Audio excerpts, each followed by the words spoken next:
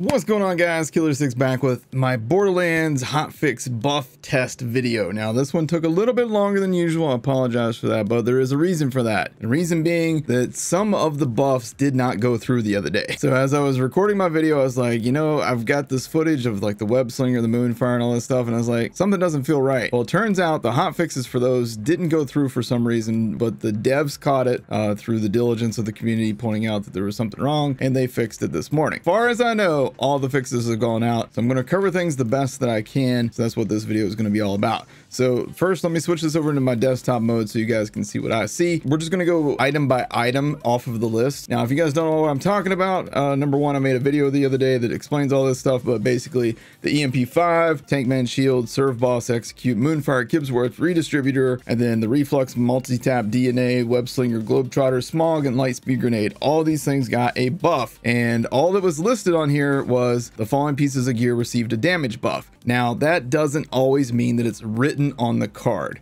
It can mean that the special effects of these items do something different. So for example, the EMP5, so far as I know, what changed on this thing was not the damage. As you can see, the card does not show any more damage now than it. So this over on the far side is current. Over here, this is the current, and then this image file right here is the old. So as you can see with the EMP5, nothing changed on the card. Now that doesn't mean that the hotfix didn't work for this thing. It could very well mean that when you jump and you hit crits, which is what this thing's special ability is outside of it making you run faster, when you jump and hit crits, it's possible that that crit damage is higher. I'd never tested this really at Mayhem 10 level 65 to know what kind of damage it really does. I'm sure some math whiz out there can probably work up those numbers and figure that out, but I'm not that math whiz. The Tankman Shield currently is sitting at 24,712 damage. Before the buff, it was sitting at 15,943 damage, so it got a nice substantial buff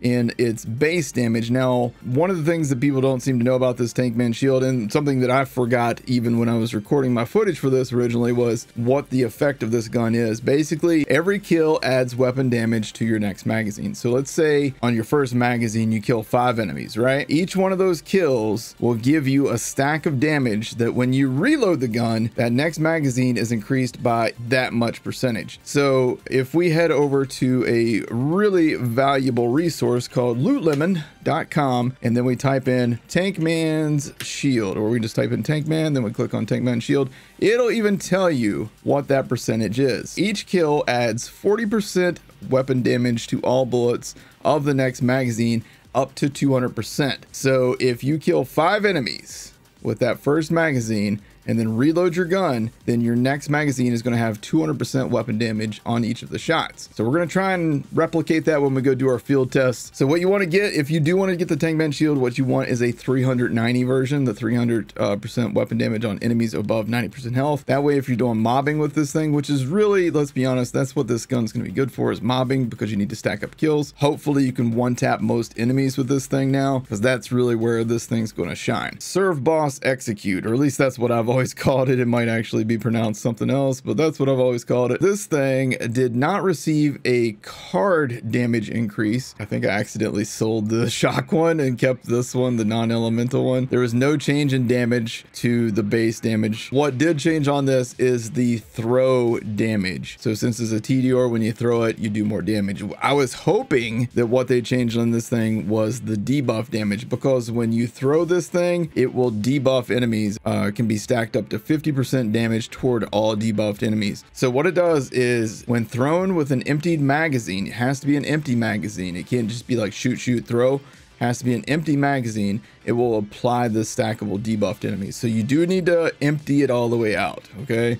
Keep that in mind before you try to use that thing. So we'll take that out and test that here in a moment as well. Up next, we're going to take a look at the Moonfire. The Moonfire did receive a card damage increase. Now, originally when this hotfix went live, this wasn't showing up. So as you can see, it went from 30,000 damage to 39,000 damage. I don't believe anything else has changed on the card. And what the Moonfire does, and again, you can go to lootlemon.com and check all this stuff out. I'm not sponsored or anything. I just really like the site. It's a really cool site. What the special effect for this gun is every third shot is amped and deals 200% damage. It's a really cool gun. You get this from the Malawan takedown. All right, up next, we're going to take a look at the Kibsworth. Now, the Kibsworth got one of my favorite damage increases of all the things. Anybody that was watching the stream the other day, if you saw me using this thing, I was using it. It has the elemental crits, cause status effects of the element to explode. This is essentially like using a non-anointed one for all intents and purposes, and we were shredding. So as you can see, it went from 4645 times 2 damage all the way up to 11,613 times 2, and that's, to me, that's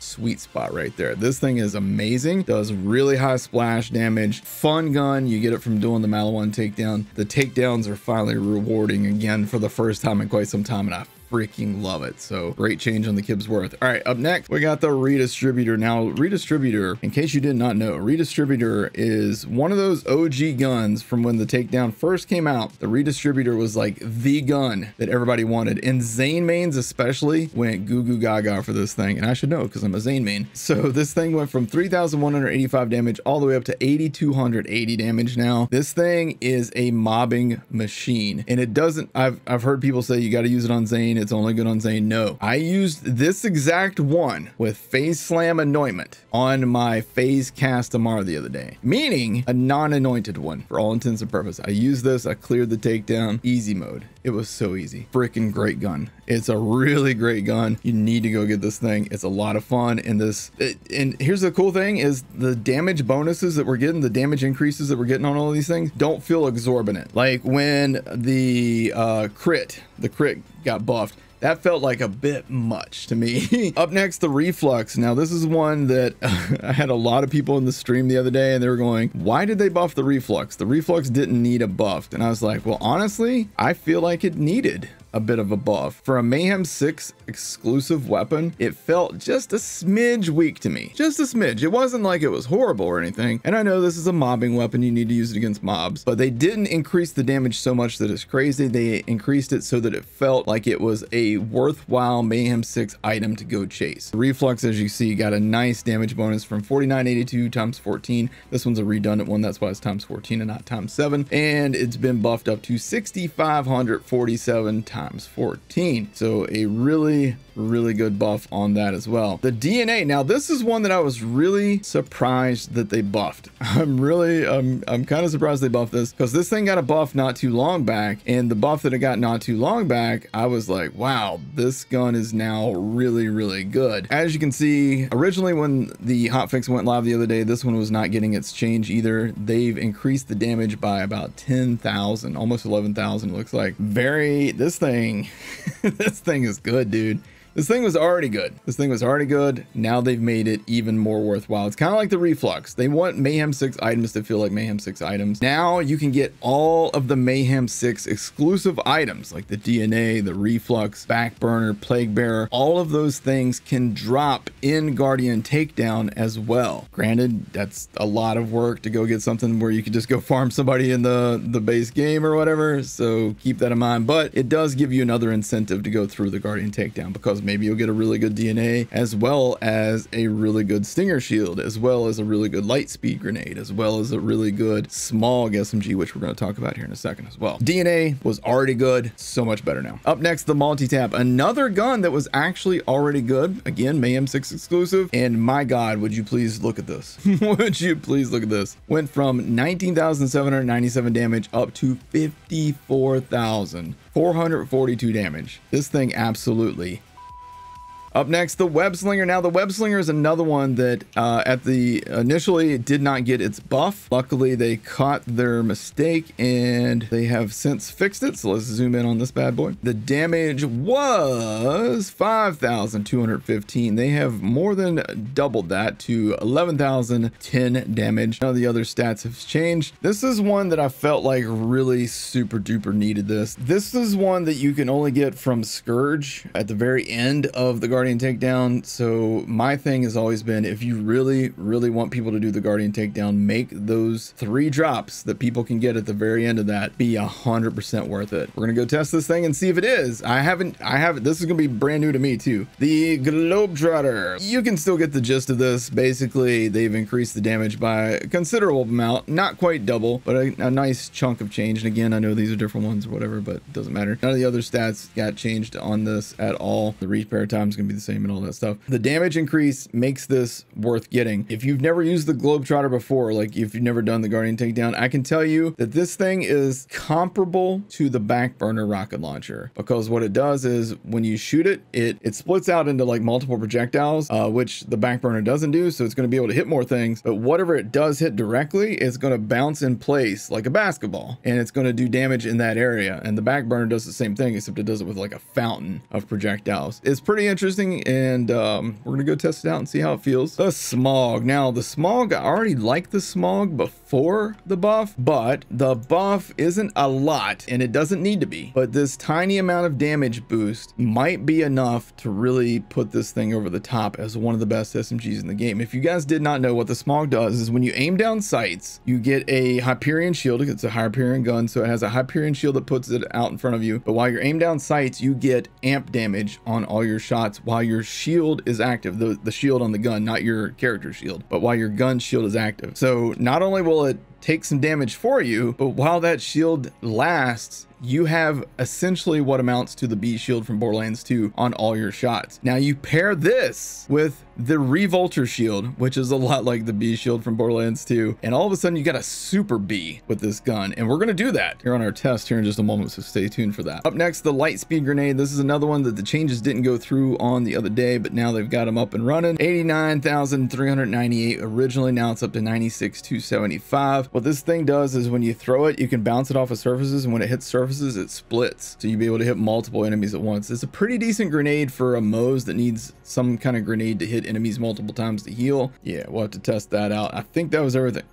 You guys don't worry about that. You didn't see anything. Let's go test these things out in the field and see how they feel. So we're going to start with the EMP5. So this gun has 2 effects. Number 1, you run faster while you're holding it in your hands, and number 2, when you jump, you do more damage when you hit your, I believe it's when you hit crits. While airborne, 80% critical hit damage and increased accuracy, and you get 20% movement speed. So our regular damage on this guy, not amazing, obviously, right? But you jump, you're gonna do a little bit more damage.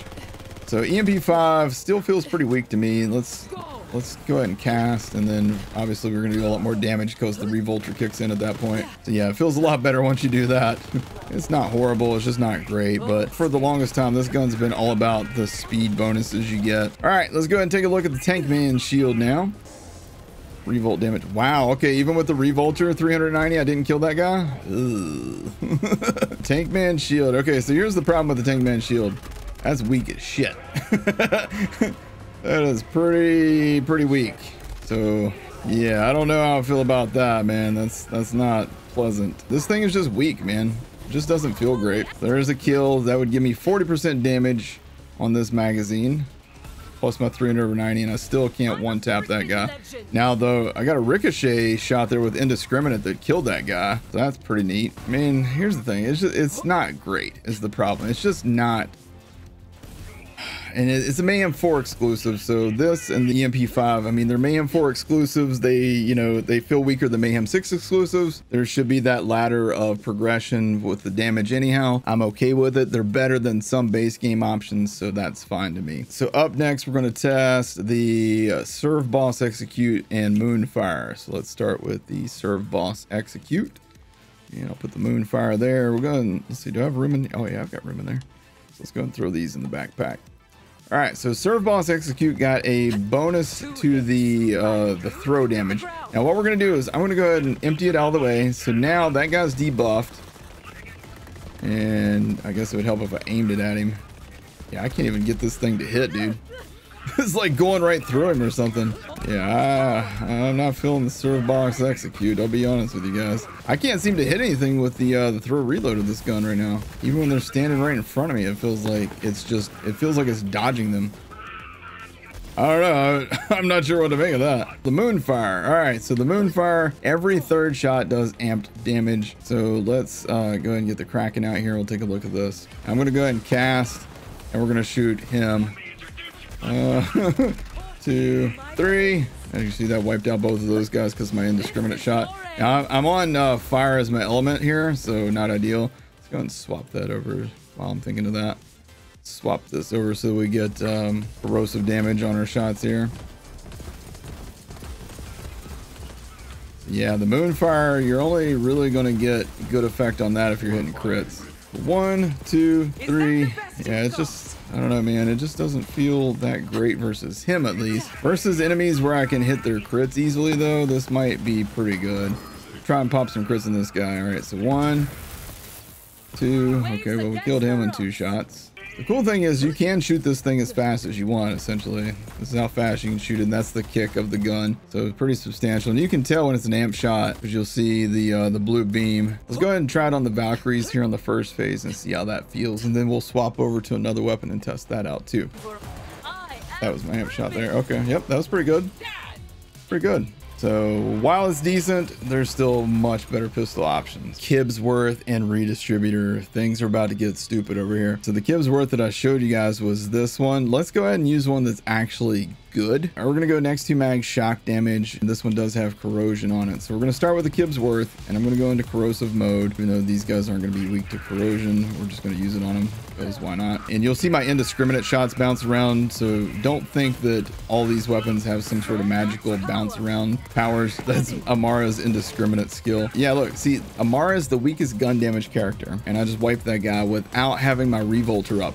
Now my Revolter's up, you're gonna see the damage go up quite a bit. Yes, the main problem with the Kibs is, since it is splash damage, you can actually kill yourself pretty easily with this thing if enemies get right up in your face. So keep that in mind. And the other thing about the Kibsworth is it makes these healing circles. In case you guys didn't know, it's kind of like a grog nozzle in a way. Let's let these guys take my health down a little bit. All right, we get a kill, and then we can hang out in the circle. And as you can see, as people damage me, I'm healing it back up. I'm on fire and people are shooting me, and this circle is keeping me alive. So basically, as long as you can kill somebody, get in the circle, you're going to do a pretty good job of staying alive. Ooh, we went way low on health right there. This guy is chucking stuff at me, and you can see that would be ticking my health down quite a bit, but we got the healing circle. Now, when the healing circle goes away, watch how fast. See how fast it goes down without the healing circle? A healing circle is real damn good. So that makes the Kibs very much worth it. Okay, we got a healing circle in the fire. I'll stand in the fire in the healing circle, and you can see we don't die from that. All right, so now we can use the Redistributor, and this thing is great for mobbing. As I said before, you want to have as many enemies near each other as possible because it's going to chain between them all. Pretty much like one of the most ultimate mobbing weapons you could have. It's just amazing. You combine this with the Revolter, like I said, and you're going to tear stuff up. You won't have any trouble doing either of the takedowns, especially if you're matching your elements properly. So make sure you get Redistributors in all the different elements. So let's start with the Reflux. Especially since we have so many enemies around, the Reflux is a great weapon for whenever you have a bunch of enemies on screen at once. As you can see, this chains between all of them. It does corrosive damage, but you can get one with action skill in whatever, element you want, and you're going to do some serious work with this thing. So yeah, the Reflux is very strong, man. Very strong, very good. Absolutely worth farming Genevieve for. If you can, on Amara, Zane, and Flak, I would say avoid the redundant Reflux because you're going to go through ammo. You're going to spend a lot of time reloading and not doing damage. Go for the ×7. It's going to be just fine. Let's use the D.N.A. versus Wotan because we can. Go ahead and shoot that. That's good gun damage. Holy crap. The D.N.A. is pretty good, man. D.N.A. Holy jeez. Okie dokie. I didn't expect that. I don't know why I didn't expect that, but I didn't expect that. D.N.A. is doing some work, man. Oh my god. Okay. D.N.A. is kind of strong, dudes. It's kind of strong, dudes. So yeah, that thing is doing pretty damn good. This isn't the most ideal weapon for this fight, in case you guys didn't know that. But it did work, man. Let's see if I can bust the legs with it. Yep. Busting the legs with it too. All right, well, let's, well, shoot, I was going to polish him off with the multi-tap, but he's pretty much already dead. So we'll start with the multi-tap, then we'll do the web slinger, then we'll do the Globetrottr, and then we'll wrap it up with the Smog. So let's throw this thing on tracker grenades, hit this dude. And I got him. So now I can shoot near him and all the bullets will go toward him. Pretty good damage. All right, now without a tracker grenade, just me aiming with my glorious aim, this thing does work. This thing absolutely does work. Again, this is a Mayhem 6 exclusive weapon. Get this one from Katagawa Ball on Mayhem 6 and above. Katagawa Ball, of all people. All right, now all of that was without the Revolter. All right, now with the Revolter on, with the Revolter doing work, we should be able to shred even harder. Yeah, you can see the multi-tap. I mean, there's no point in me using that anymore. That thing just absolutely destroys fools. All right, so let's go ahead and do Web Slinger. Shield is not active. So this is just the actual damage of the gun there without any boost from the Revolter. Okay, so now with the Revolter, pretty damn good, very damn good. Feel a drop off. This thing has this weird effect though, where it shakes really bad. You guys see how bad that shakes your screen? Not a fan of that. So let's cast this out, Revolt, and see if we can melt the Kraken down. That's not bad. That's not bad. I would have killed him faster with a light show or any number of other weapons, so keep that in mind. There's better options still yet. Unfortunately, I feel like the Web Slinger is still just not really where it needs to be for a Guardian takedown exclusive. So the Globetrottr, as you can see, shoots out multiple projectiles. That did some work right there versus those dudes. All right, let's see if we can hit a bunch of these guys at once. Yeah, that's pretty nice, dude. Oh, all right, this guy has almost his full shield, and in the second bounce almost got him down to the immune phase. That's pretty damn good, dudes. All right, so this guy's a corroder heavyweight. I've got corrosion on my secondary skill. It just fucked him up. That dude didn't have a chance. All right, and then this guy, boom, he's done. Yeah, you know, the Globetrottr, much improved. It was already decent, but it's much improved. Now the Smog. This is one that I have loved for quite some time. Yeah, dude, this thing feels so nice now. In the hands of Zane, I can only imagine that this thing is just amazing right now. I haven't tried it on him yet after the buffs, but I'm sure it's really good right now. Okay, here we are on Athenas. We're gonna head over and see if we can get some kills with the Lightspeed grenade. I don't think that we will, but I'm sure as hell gonna try, because this is something you can only get by doing one of the hardest pieces of content in the game, the Guardian takedown. So you would think that you would want to make it one of the strongest, most powerful grenades in the game. However, let's hit a direct hit with this thing. Yeah, it's just not good. But what this thing does is when you hit the ground, it splits into multiple projectiles. You can also bounce it off of things and it'll come back and hit enemies. We got a kill there, we got a kill there. I mean, it's okay, but I would much rather use Piss Grenade or a Hex Grenade or Hunter Seeker or Nagata, Red Queen for single targets. There's just so many better options in my opinion for grenades than the Lightspeed. So that is my buff test video. Put up a list right here that you'll see on the side of the screen. My big winners in this thing are the Kibsworth, the Redistributor, the multi-tap, the Globetrottr, and I'm going to go ahead and put at the bottom of the big winners the Smog. The Smog was already good. It's much better now. Oh, the D.N.A. Put that on the list as well. Those are now some of the best in slot items in the game. They're all great. They all have their own uses and things that they're good at. The biggest losers of this, in my opinion, are the Web Slinger. Still feels like garbage to me. The Tankman shield, still not fun to use. You have trouble killing basic mobs with it. I know it's a Mayhem 4, but it doesn't feel great. Serve Boss Execute, it's great for what it does. Again, the whole point of the Serve Boss Execute is to empty out the mag, and when you do, you apply that big debuff to enemies, and that's what it's really for. But that comes at the cost of using up a bunch of ammo, obviously. And also you waste time by waiting to empty out the clip. And the Lightspeed grenade is my other biggest loser. The Moonfire is kind of like right there in the middle. I feel like the Moonfire was already decent. It's a very niche kind of weapon that only certain players are going to love. You need to have really good accuracy to enjoy that gun. If you have great accuracy, you probably love the Moonfire, because that 200% damage amp shot on every third shot is monstrous. I would even say that you could pair that with a 300/90 anointment and just unload your first 2 shots and then go around one tap and everything with that 300/90. I hope you guys enjoyed this. If you did, make sure you hit the like button, hit subscribe, tap the bell icon for more, and I'll see you guys in the next video. Y'all have a great day. Bye, everybody.